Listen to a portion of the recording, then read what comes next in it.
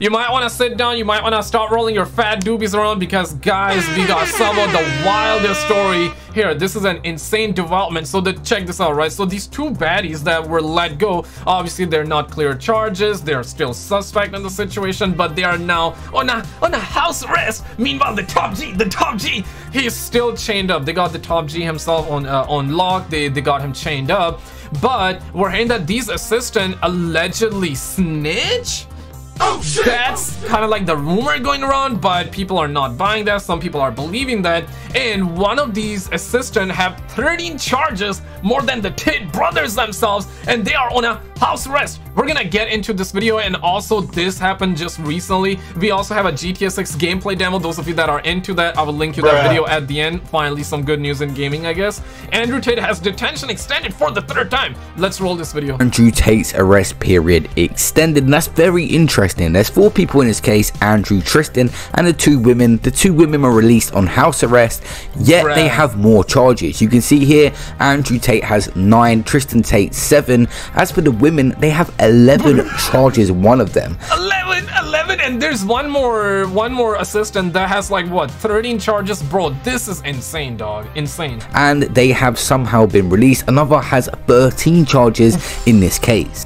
Now, I see an article about this saying, what means when you have more charges than the Tate brothers, but you are in home arrest while Andrew Tate is still under arrest? It means that someone started to snitch.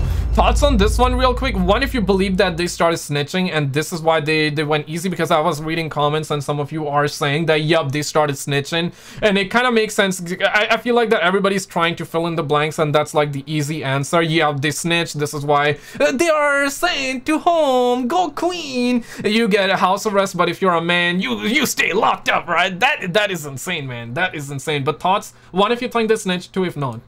In the Tate brothers, but you are in home arrest while Andrew Tate is still under arrest. It means that someone started to snitch, but I do not believe this to be the case. Now, why would they wait so long? I'm not sure if any offer was even put towards them, but why would they wait so long to decide to finally snitch after around 50 days or so? And also, every time they come out for them court appearances, they spoke out and was supportive of the Tate brothers as well, saying that they're innocent, so there'll be nothing to snitch on. Remember, they are loyal. They are loyal though. They've only been put on house arrest for now. They haven't been cleared of any charges, which usually happens if you cooperate. You get cleared in order to check this out. Yo, what if they were told by the cops to act cool and act like, hey, you're loyal in public, but behind the scenes they snitch? That's a possibility though. That's a possibility, but thoughts on that, guys? Tell about the other people. Take your boy 6ix9ine for example. He ended up getting out in order to cooperate against his former friends or so-called friends. That offer might have been presented. They actually did this to Andrew Tate. Some of the craziest thing. Click on this video or click the video on the left.